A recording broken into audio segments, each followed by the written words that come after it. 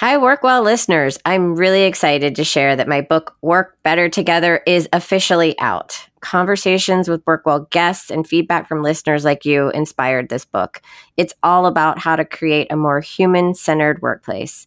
And as we return to the office for many of us, this book can help you move forward into post-pandemic life with strategies and tools to strengthen your relationships and focus on your well-being. It's available now from your favorite book retailer. There are a lot of self-help philosophies out there, but some aren't actually very helpful. We all want to become better people, but we also need to acknowledge that growth isn't always sunshine and rainbows. It's actually hard work, and it's pretty often very uncomfortable. But sometimes we need to face the hard truths if we really want to make progress and change our lives for the better. This is the Work Well podcast series. Hi, I'm Jen Fisher, Chief Wellbeing Officer for Deloitte, and I'm so pleased to be with you today to talk about all things well-being. I'm here with Mark Manson. He's a 3-time #1 New York Times best-selling author, most known for his book, The Subtle Art of Not Giving a F*ck. Mark started as a blogger back in 2007, and within a few years, his blog was being read by more than 1 million people each month. Today, his website is read by more than 15 million people each year. Recently, he launched the Subtle Art School, a collection of video courses that deep dive into some of his favorite topics that help people lead better lives.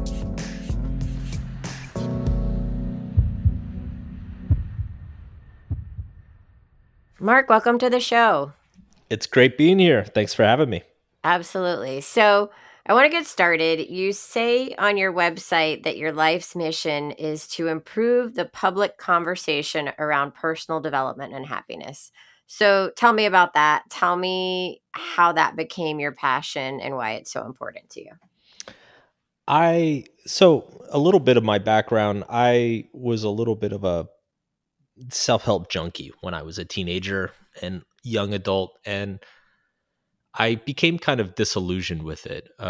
This was back in the 2000s, and everything was still very, woo-woo, just think positive, just believe in yourself. The Secret was huge. And to be frank, I just thought a lot of it was nonsense. Like I kind of came to the conclusion through my own experiences that most of it was designed to make you feel good for a short period of time, but it wasn't actually fixing or changing anything in your life. And actually, on the contrary, to fix or change something in your life, it's actually a very difficult and painful process. And so when I started writing, I kind of took it as my mission to flip the conventional narrative around what self-improvement is. It's not a weekend retreat. It's not a seminar. It's not this epiphany and this breakthrough that you're going to run down the street and frolic in the sunshine and everything. It's usually a slow, grueling process full of doubt, second guesses. And in many cases, we often don't even realize how much we're changing as we're changing. And so my work is very much just about kind of the gritty, realistic aspects of personal growth. So let's talk more about that, because you say that you give life advice that doesn't suck. and I think that we all need a little bit of life advice right now that doesn't suck. So tell me more about that. A big part of my work is irreverence and humor. And also I'm a little bit confrontational. I've just found that, if you're asking people to think about really uncomfortable topics in their own lives, why did your marriage fail? Why do you always doubt yourself? Why do you always feel insecure in every business meeting that you're going into? These are not fun things to think about. Mm-hmm. In fact, most of us spend most of our time avoiding thinking about these things every chance we get.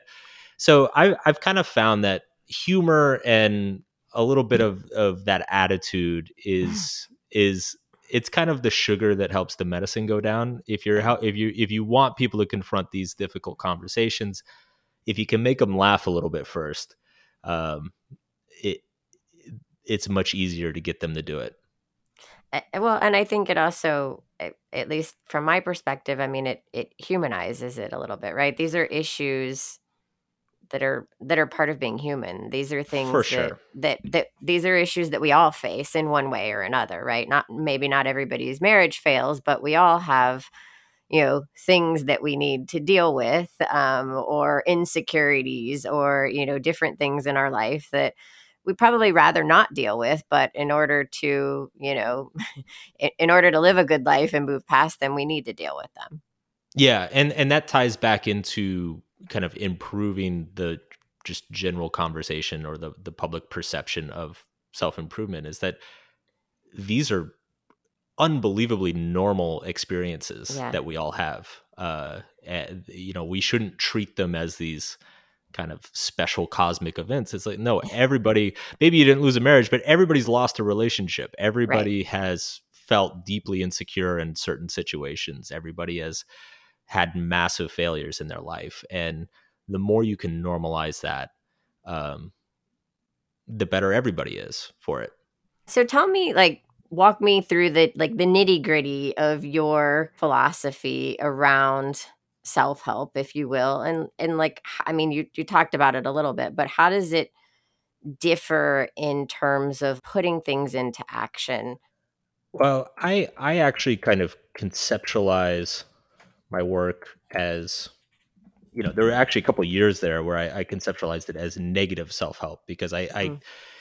tend to come at things, instead of coming at things from the positive angle, I tend to come at them from the more negative angle, which uh, sounds kind of dreary and unexciting on the surface, but I actually think it's much more helpful. So one of the main ideas of my work is that we are all flawed and screwed up. So let's like not even start at the baseline expectation that we shouldn't be screwed up. We're all screwed up, and we've all got baggage and messes in our past and horrible uh insecurities going on inside of us. So like, let's use that as our starting point, and instead of trying to be spectacular and amazing and perfect all the time, let's just try to be less awful. um Take it, one step at a time. Another tenet that I preach a lot is pain is inevitable, Mhm. but our reaction to that pain is not. Life is always going to find ways to hurt you and trip you up, but what you do with that is completely up to you. Um, and I think this plays out in all sorts of different dimensions. It whether it's your career or your relationships or just figuring out what you want in your life, you're always going to go through periods where you feel a little bit lost, where there's lots of conflict, where something that you really, really believed in for a long time doesn't work or turns out not to be the thing that you expected it to be. And again, I think it's kind of resetting expectations that this is the norm. Like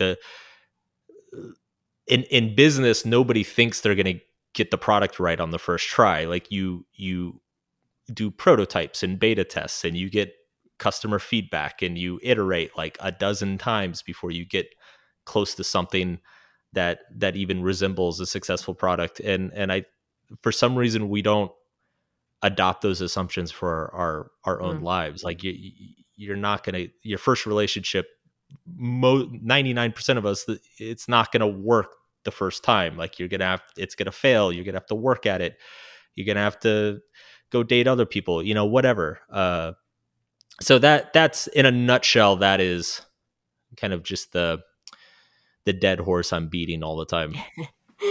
And do you think that kind of your style and this philosophy is just reflective of you and your personality, or is it something else?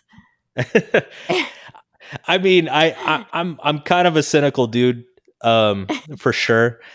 It's I'm a millennial. Millennials are kind of famous for being cynical and Rightfully disillusioned with so. with everything. Yeah,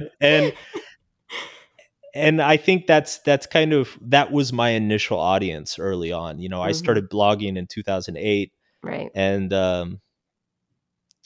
that's where it caught on. I mean, now it's every generation is reading my stuff, but early on that was kind of the bread and butter. It's just a bunch of disaffected millennials who were upset with the world.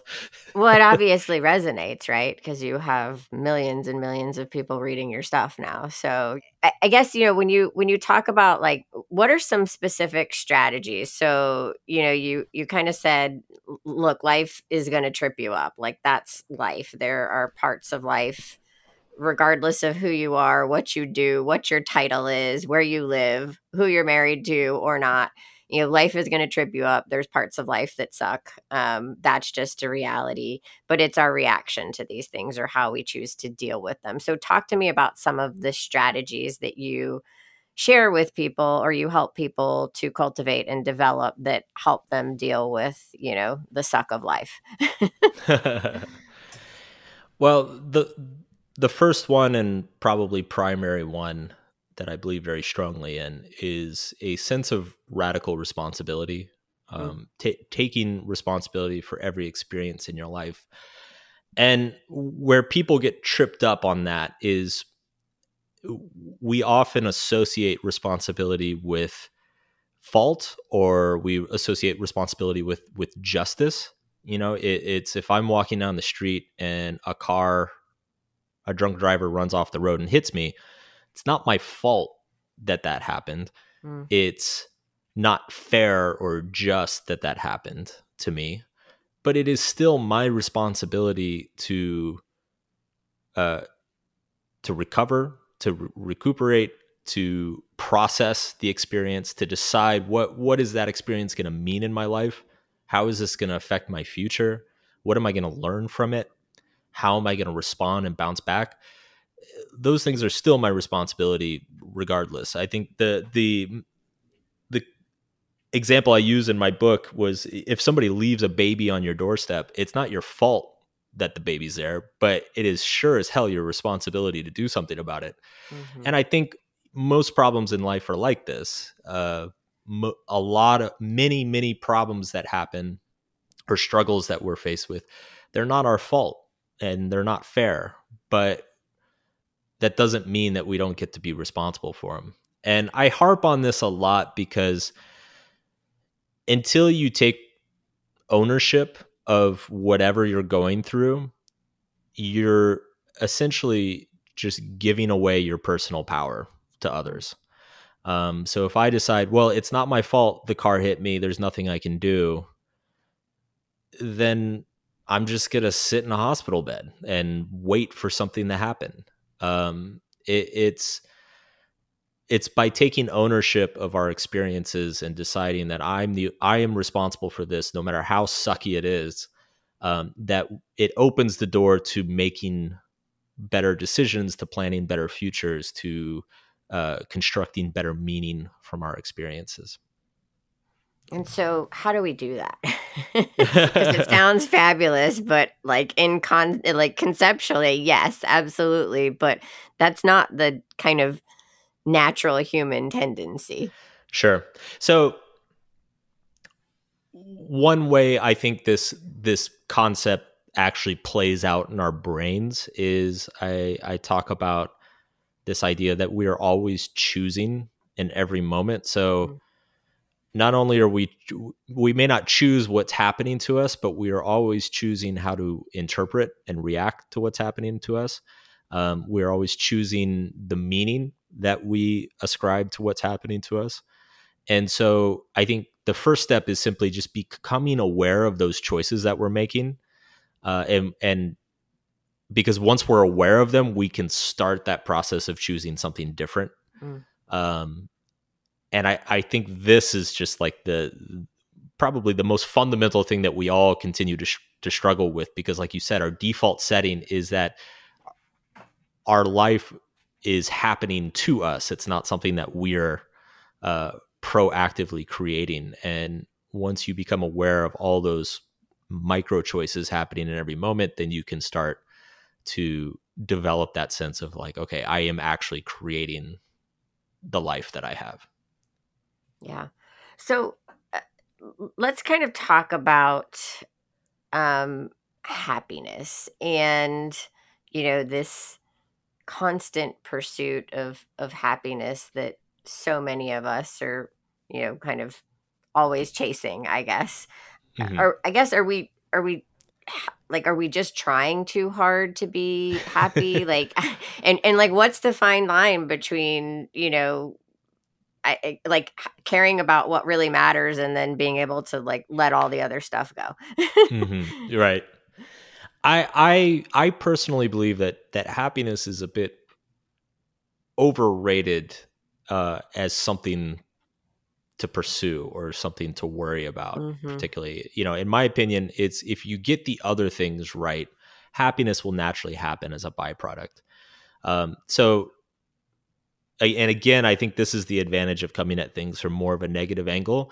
I think it's more worthwhile to ask. Well, first of all, no emotion ever lasts. So even if you are happy, if everything in your life's going great, it's not going to last. Something's going Right. to happen. Right. Something's going to change. It's inevitable. And so I think the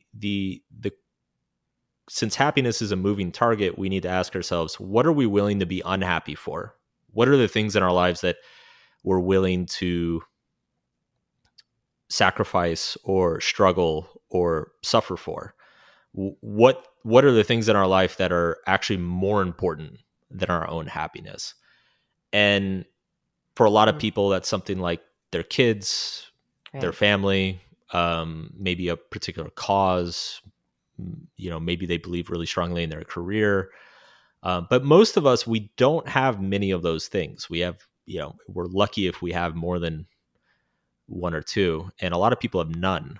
And what I find is that the people who have none, there's nothing that they're willing to give up their happiness for. They're the ones who are constantly struggling to be happy, Mm. because if you have nothing that you're willing to give up happiness for, then happiness, it kind of becomes like uh, chasing highs. A It's false like promise. it's like Yeah. it's like a kind of an abstract addiction. Like you're always Yeah. looking for a new distraction, uh, a new thrill, um, a new escape, Mhm. um, and so I think it's one of those paradoxical things that the more you find that you're willing to be unhappy for, the more happiness just starts to happen naturally as a byproduct. So let's talk about social media and the role that social media plays in kind of this constant pursuit of, the perfect life or happiness. We're all aware that, what we see oftentimes or all the time on social media is a curated version of somebody else's life. And although we know that, um, it still, triggers a very human response of, comparing it to my own life or my own happiness. And so, what is the role that social media kind of plays in, where we are now and our like constant pursuit or desire to always be happy? Hmm. To be honest, I think so. Social media is kind of like a favorite punching bag these days, and rightfully so. Like I do think are some things, there are some things that social media deserves to be kicked around for. I'm not convinced that is so much one of them. Keeping up with the Joneses has always been a thing, Yeah, yeah. um, and if it wasn't social media, it would be TV commercials or magazine ads or you know radio shows or whatever. So is it just us looking for something outside of ourselves to blame? Yeah, I mean, we're human, right? So we Yeah. always we're naturally gonna compare ourselves to others, and when we see somebody who has something that we don't have, we're gonna be a little bit envious and have those questions of like, why don't I have that? Am I not good enough? And I think that's just kind of a universal experience. I mean, social media might make it more like a more frequent Mhm. experience for people, but I don't think it is necessarily, causing it or changing it. To me, the actually the big thread of social media, or the problem with social media, is that it's a funhouse mirror reflection of reality. Like, it's the same way, obviously it's not all those like if I get on so I'm in my mid 30s. So when I get on Facebook, it's just nothing but weddings and babies, like Mm. top to bottom weddings and babies. And you would think that just everybody's getting married and having kids right now, when, you know, the reality is life. I'm just not seeing all of the boring, mundane things, or people aren't posting the boring, mundane things from their lives. Um, and I think this goes both ways. I think we get overexposed to the extremely positive events, and we get overexposed to extremely Yeah. negative events and points of view as well. And meanwhile, it's like 99% of life is happening in this In humdrum middle. between. Yeah. And we're not being exposed to that. So our perception of the world, I think, gets very skewed in both directions. Yeah. That really resonates with me. And one of the other things that I know you talk about, and you've touched on this a little bit, is that, we aren't going to feel amazing all of the time. And this expectation that we are kind of leads us down, a bad path. Like, not every experience is going to be positive. You talked about that already. But Mm-hmm. like, can you dive a little bit deeper and talk about like why do we all need to better understand this, or what can we do to kind of better understand this and help one another? I mean, I think for me, like logically, yeah, I get that. I understand that. But when it comes to like my own life, or practices in my own life, it doesn't necessarily seem to feel that way. I saw I don't remember where it was, but I saw an interview of an Olympic athlete recently, and I think she was a gymnast, and she said that her coach told her, she said that one day she went in and had a horrible practice, was just like missing all of her jumps or whatever, and she was really upset with herself. And her coach, she thought her coach was going to chew her out, and uh and he didn't. He was actually really nice to her, and she was kind of surprised. And she said that her coach was like, "Oh, it's just it's the 1/3 rule." And she Mm, was like, "What's the 1/3 rule?" And he said, "Well, if you do something long enough and frequently enough, a third of the time you're going to feel great about it. A third of the time it's just going to be whatever, okay, a normal day. And a third of the time you're going to feel like you're sucking and that it's not good enough. And it doesn't really matter how hard you're trying, or like, you could try to hack everything you want, but it's just, that's how you're going to show up mentally each time." And I really like frameworks like that, because it basically resets our expectations. One of the things that I say in one of my articles is I said that even if you're working your dream job, it's still going to suck about 10% of the time. hmm And because no job is perfect all the time. I can And attest to that. yeah, right. Me too. Me too. And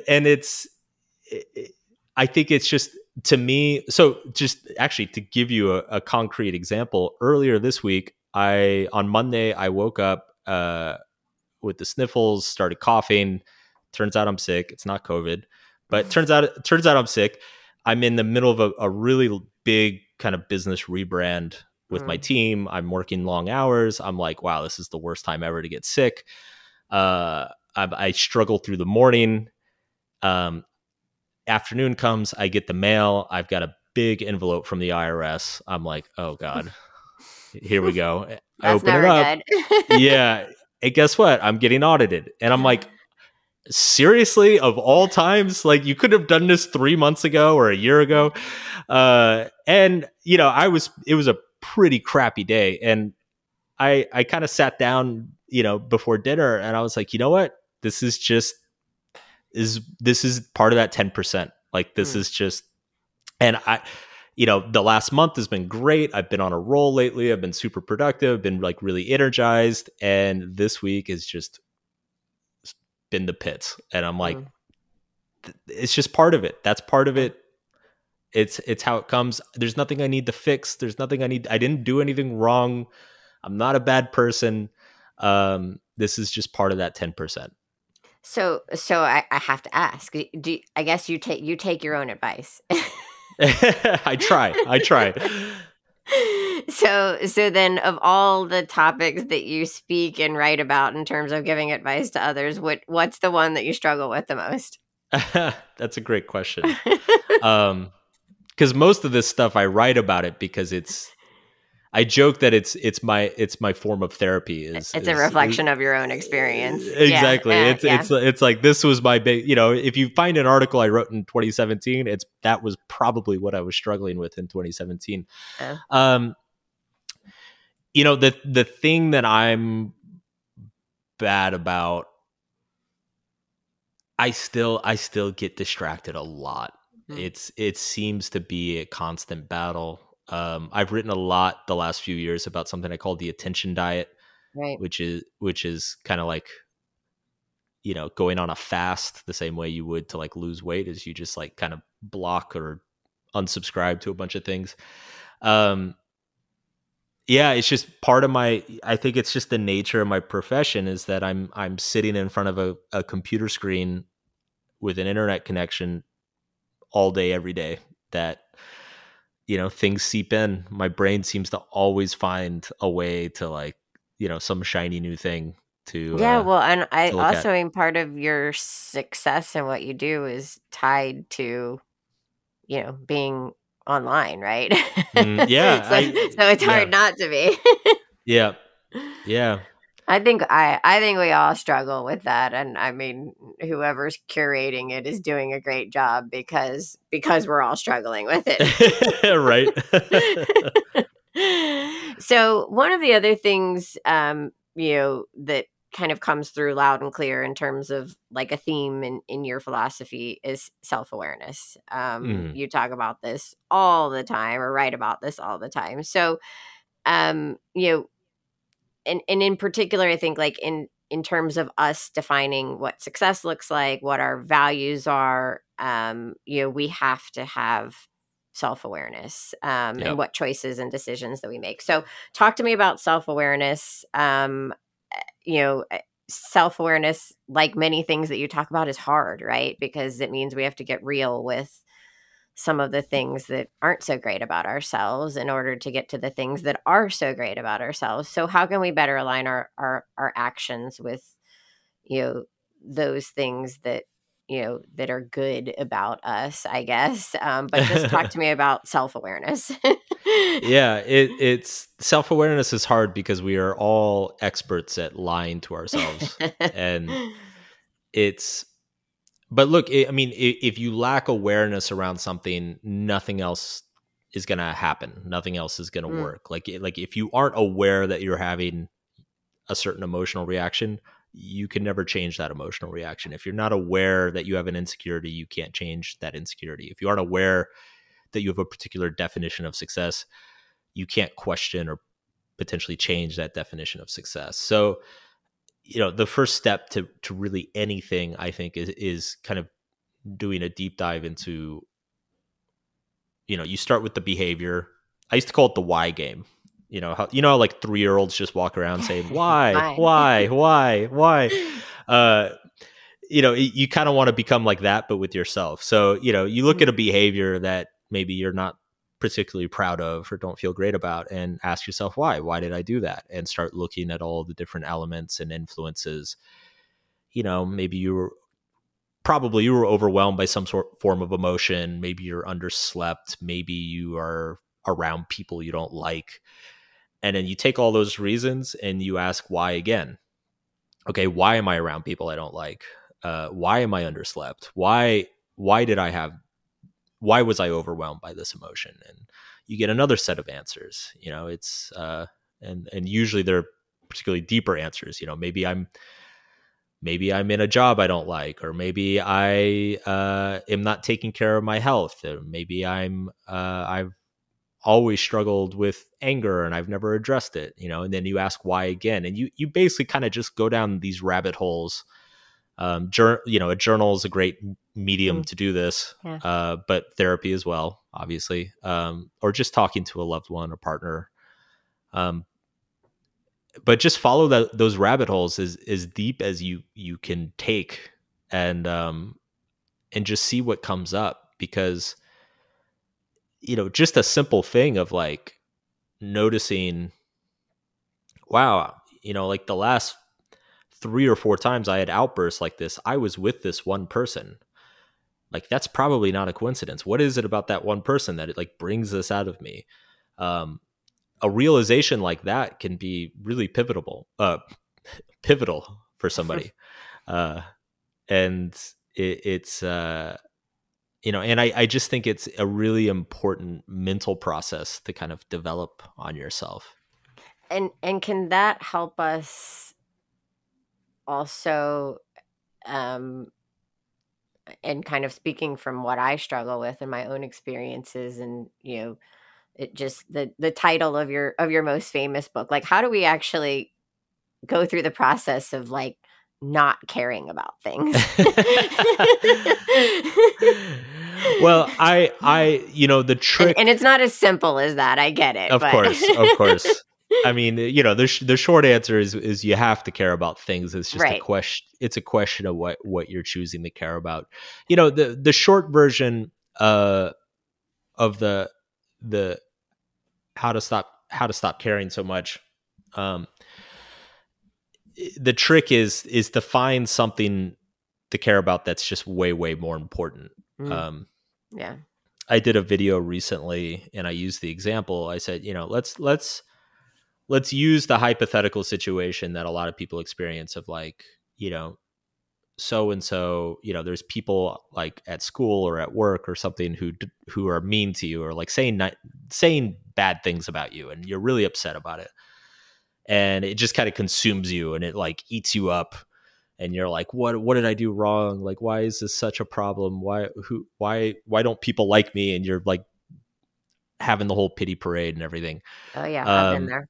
Yeah. We've all done it. We've all been there. And I said, now imagine that your mother has cancer. How important is what those people are saying? That's right. It's not important at all. You don't care anymore because you're like so consumed by this other thing that's 100 times, 1,000,000 times more important. And is actually important. It is actually important, right? Yes. So the problem isn't that like, oh, I care too much that people say bad things about me. The problem is that you don't have something 1,000,000 times more important than people saying bad things about you.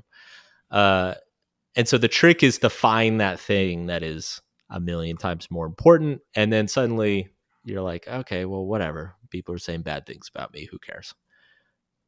Interesting. Well, and I guess hopefully more times, maybe this is just me being, toxic positivity, but hopefully more times than not, that thing that's 1,000,000 times more important isn't always something like somebody having cancer. Yeah, right. As a cancer survivor, I can say that. Yeah. I mean, it can be positive or negative. It can be, it could be a cause, it can be a mission. I think, ultimately, mission is a buzzword that gets thrown around a lot. Purpose is another one. But, to me, this is the practical value of those things. When you feel as though you have a purpose and a mission in your life, then that's what makes all the small stuff kind of just fade into the background. And it's true. I mean, it's true what your parents told you. Not everybody's going to like you. I mean, that's part of life. Yep, for sure. And we don't like everybody, right? So, Right, exactly. To kind of flip that around a little bit. So in your experiences and the people you're interacting with and the millions of people that, kind of follow you and that followership continues to grow. The world is kind of rough right now. It has been for or feels like it's been more rough, at least for the past few years. But it's probably kind of always been there in some sense. But do you think people are struggling more now in the past? And if the answer is yes, why do you think that is? Oh, man. That's a loaded question. This is, yeah. I mean, we could do a whole podcast just on this question. So I'm actually really undecided about this. So mental health statistics have been on a steady Yeah. march in the wrong direction for basically as long as they've been measuring mental health statistics. Yeah. So everything from depression and anxiety and addiction and eating disorders, like all these things are just on multi-decade, multi-generational declines. But there's a lot of debate over why that is. One reason is there's just way more diagnosis happening. There's way more therapists and psychiatrists. It's way more socially acceptable to, 50 years ago, if you were depressed, it wasn't really socially acceptable to talk about it, or to go see a therapist. Whereas today, everybody has a therapist. Everybody goes, talks about a lot of their mental health issues. So it's a question of like, is there actually more, or are we simply more open about it and measuring it better? Um, yeah, to me, it's an open question. I Yeah. think I find that I think it's very easy to become pessimistic because we are so much more aware of problems these days. Again, with the internet, um, we're so much more exposed to people struggling and suffering, all over the world. But on the other hand, it's if you actually, if you go back a few generations and actually look at how they lived, I don't know about you, but I've had this experience recently where I've watched some classic movies, like Mm-hmm. films that were made in the 50s, 60s, and 70s, and been absolutely appalled by the characters' behaviors. Just Yeah. been like Yeah. horrified at how cruel they are to each other and themselves, how much they drink, how much they smoke, how like the awful things that they say to each other. And then realizing like, wow, that was actually normal back then. Like that was Right. And we just and we how tend to, I think human nature is to kind of have this I kind of this idyllic, rosy yeah, picture. Yeah, exactly, of for the sure. past, that it was, and it's also interesting that you say that because Deloitte came out with a study on the C-suite's role in well-being, and one of the stats that came out is that 50% of the workforce says that they're struggling with their mental health in the Mhm. workplace. But that also means that 50% of the workforce isn't struggling. And while I'm not trying to downplay those that are, because it's incredibly important and we need to focus and pay attention there, we don't often hear about the people that aren't struggling. And Adam Grant recently actually talked about it. And he's like, I wonder why we don't hear that. Is it that the people that are struggling, they're afraid to say something, and the people that are also not struggling are afraid to say something, and so now Yeah. nobody's kind of really saying anything, right? And Yeah. so Yeah. could the people that are struggling learn from the people that aren't struggling? Is there a way to actually create more of an open dialogue that it's okay to not be struggling? Because I think we hear so much about, well, everybody's struggling, so therefore if I'm not, then I'm not going to say anything because I don't want anybody to know that I'm not struggling.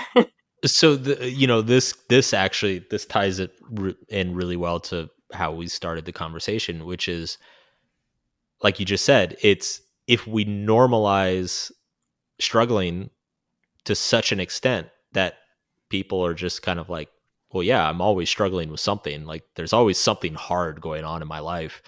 Um, how useful is that as a metric? Yeah.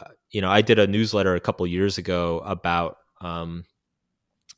the the expansion of meaning of certain words. So, like for Mm, instance, trauma. Like 40 years ago, trauma had a very very narrow specific meaning, and then it expanded, and then it expanded again, and now it's like people will just casually throw around, oh, I was traumatized by that, that movie was terrible.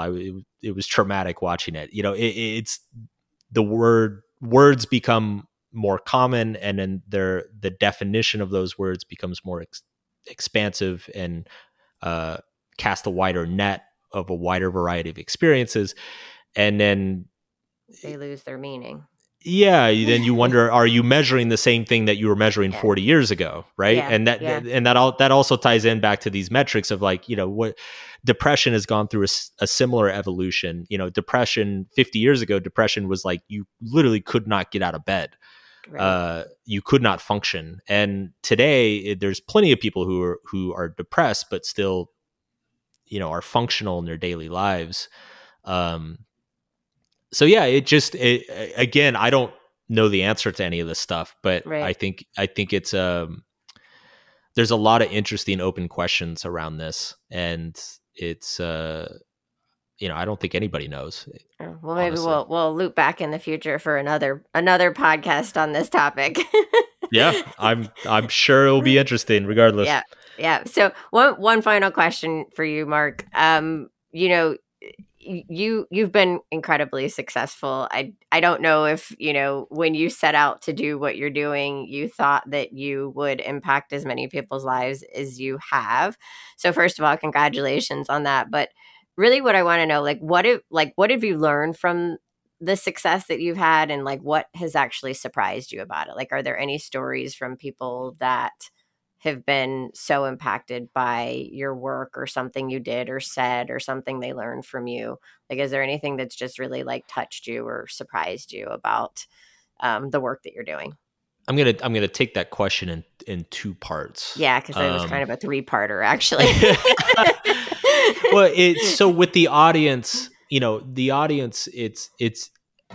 a very interesting experience. I'm going to be very honest here. So, I early on, when I'm just a blogger with a couple dozen readers and a few commenters, it's every positive reaction is shocking.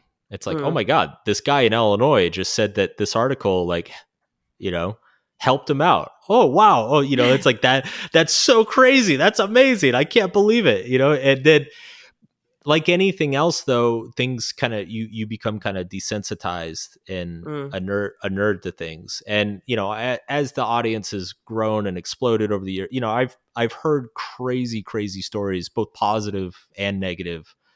I've been parts of people's proposals. It's like marriage proposals. Marriage proposals. Oh my God.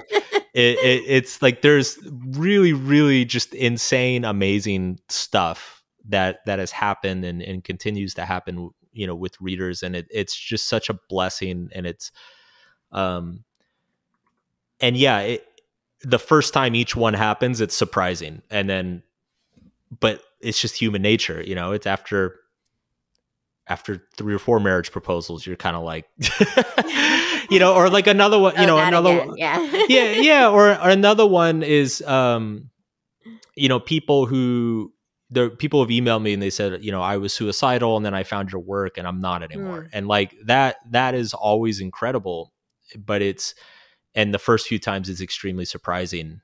Do you feel like a huge sense of responsibility when you get something like that? Yes, a sense of that is an occupational hazard of the industry I'm in, for sure. But it's so there's this weird kind of almost objectification of audience experience that you just develop. I've been doing this for 15 years, and so everything, it kind of just turns into data.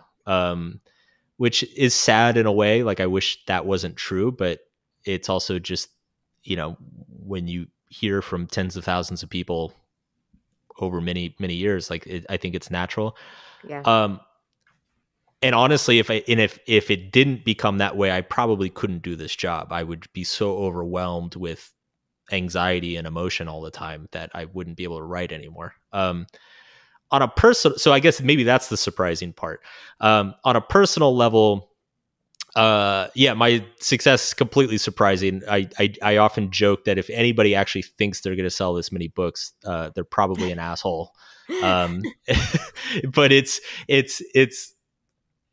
what surprised me actually has been the other side, like being on the other side of success. You know, there's a lot of cliches of like money doesn't make you happy. And, but the biggest, you know, and that's all true, but the biggest surprise for me was, I had a dream. I worked towards that dream and I hit it way younger than I ever thought I would. And when I hit it, I lost it. And that really messed me up. Like still being young and not having a dream anymore. And not knowing what to do next, and having this kind of like sinking feeling of like anything you do next is going to be disappointing to everyone, including yourself. It's that really messed me up for a few years, which is really strange. Like I had a year after the book blew up that was kind of like emotionally difficult. So that was a surprise on the personal level. Yeah, I can understand that, and thank you for sharing that. Well, Mark, I have enjoyed it immensely. I know the listeners will too. So thank you again for being on the show. Absolutely. Thanks for having me.